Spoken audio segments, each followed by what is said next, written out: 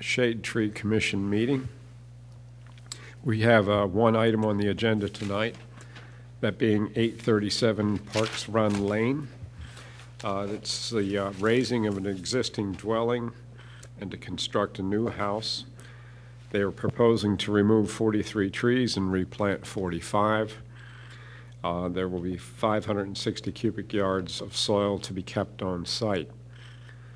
The concerns that have been expressed at this point is there is a grading line that is quite close to some of the trees that they are recommending they want to preserve. And the question is whether or not the house, proposed house and garage can be moved back closer to the setback line. I understand we're waiting for the landscape architect to arrive, but if not, that's the questions on the table. What's the difference between the lines? 2 feet or 1? I can't read it from here. 436 is 440. That's a 4 foot. Yeah, they're 2 4 foot rise. Yeah. Well, there's an existing spot shot of 434.77. So along the front, it's a little bit over, it's about 15 inches or so of fill along that 436 contour. So it's actually lower at the street than it is here. Yeah. But piling soil on top of. The roots are going to hurt. Mm-hmm. They're significant sized trees. Is it possible just to move the grading line back? That's what I'm asking. Mm-hmm. Yeah, rather than moving the house, we could push the 436 back to get out of the drip lines. Would that be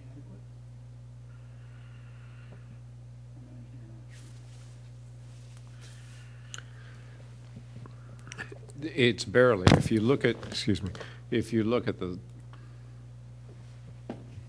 I've measured out how far the trees are from the actual, where the grading changes. Whenever you do a grading change,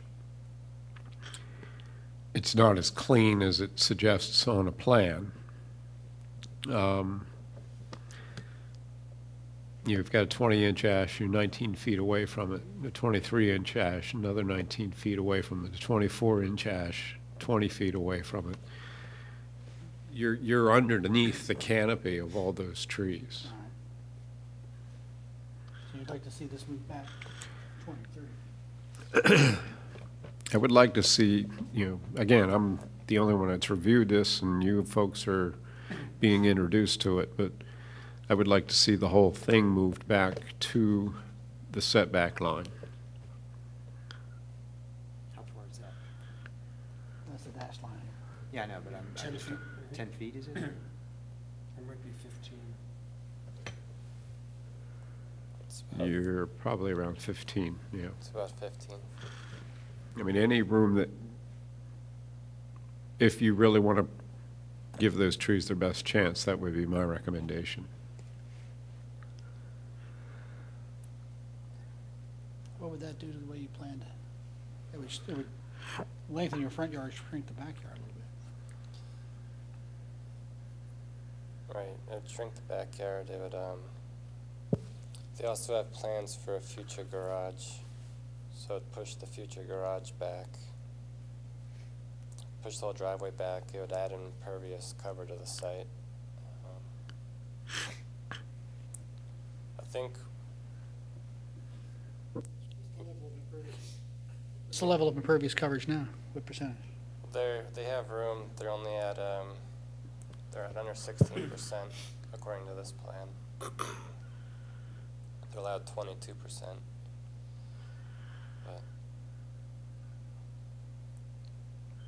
if anything, I think we would be able to revise the grading out front a little bit to reduce the impact to those trees rather than push the house back.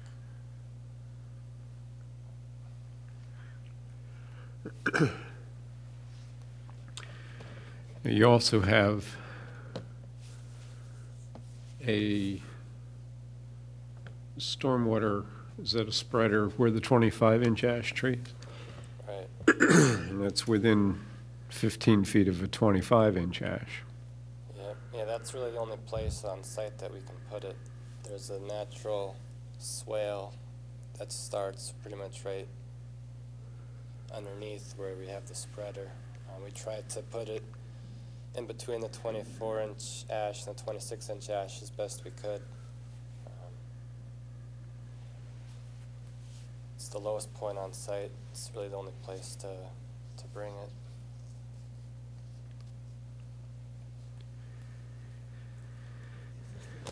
This dash line, is this the right of way, Uh, street right of way? I mean, is it possible to move it further to the street, up towards the street? Or would that be violating? Well, it moves it. We can't be closer to the street. And we're kind of stuck elevation-wise as to where we can put the spreader. We can't move it. I guess it wouldn't really matter anywhere else along the right-of-way because there's trees right along the right-of-way. So we thought this space in here would create the least impact of any place. But that's right along the edge, right? That's right of way? Right, You yeah. couldn't, you're not allowed to encroach in the right of way. No, you're not. Oh, well.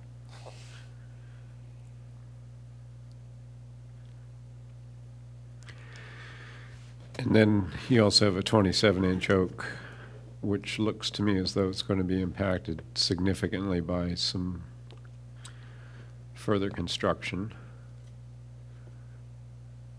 That would be to the west of the house, I believe.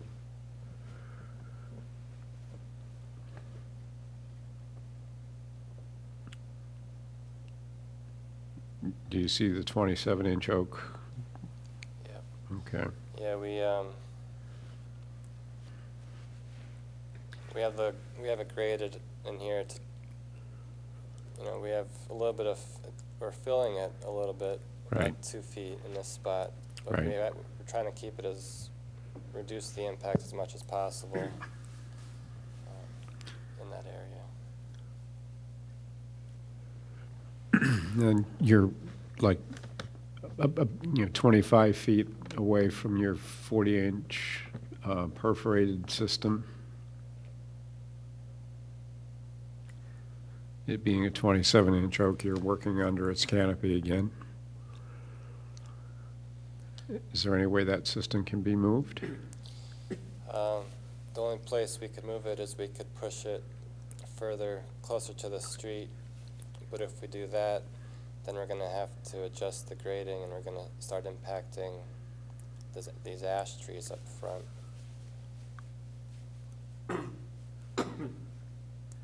We tried to squeeze it in there between those trees. It looks like that oak is the most significant tree that would be remaining on the property. And in taking down 45 trees, it seems almost outrageous to inflict damage then on the best remaining tree. Coming at the oak from two sides, 15 feet from the change in grade because of the house, and then with the water aspect being within 25 feet of that. This just seems like a really bad plan for this lot. Yeah, we have the stormwater system 30 feet off the oak tree. Looks to me, or measurements Howard did was 25, so whether it's 25 or 30, it's still quite close. And you're doing a change in grade there or not? Yeah, it's 25. Yeah, it's 25 feet. And again, it's not an exact science. Once you're digging something like that, you're going beyond what the exact lines on the plan are suggesting. So,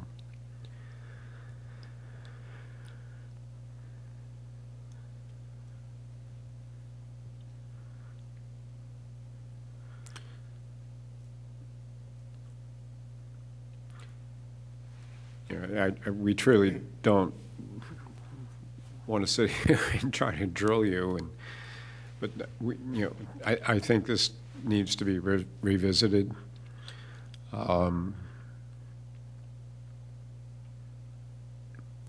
Either you suggest you're going to have to take down more trees than you're suggesting, or you re-engineer how the house sits on this lot. And in all honesty, the only way I see this is going to work is if you seek a variance on your setback, if you really want to hold on to those trees that you're suggesting you want to hold on to. Excuse me.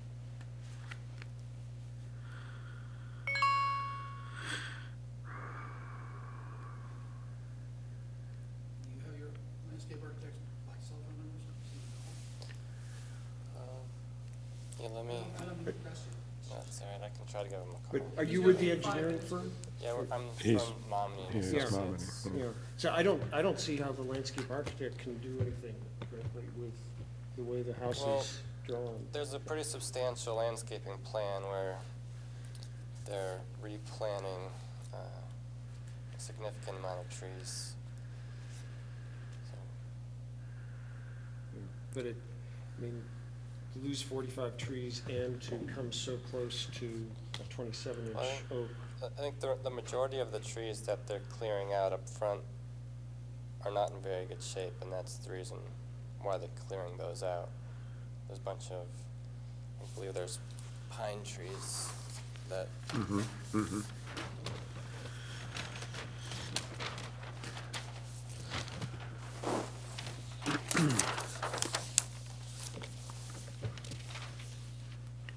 so that they wanted to clean the lot. They wanted to provide a better landscaping plan than that's what they're now.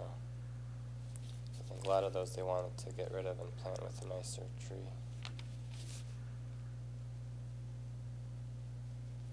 But I agree with what Howard says, that it needs to be revisited. Yeah, there's no way the trees that you're suggesting that are going to stay on site are going to survive the construction proposed. So you've got to make a move, well, not you, whoever, has got to make a move one way or the other as to, are you going to hold on to these trees and plant more? Or, excuse me, hold on to these trees and change your design, or are you going to take them down and suggest you're going to plant more? So I would suggest you and your architect, landscape architect, put your brains around it, as well as whoever the developer is, and revisit it next month. Again, we're not trying to put you on the spot. That's fine. Let me try to give him a call. See if he's on his way. Maybe he's trying to call me. I don't know. Nope. He's already 20 minutes late, so Yeah. I don't see what the landscape architect can do to make any changes. No. It's moving Yeah. it's making bigger decisions than what that person can make.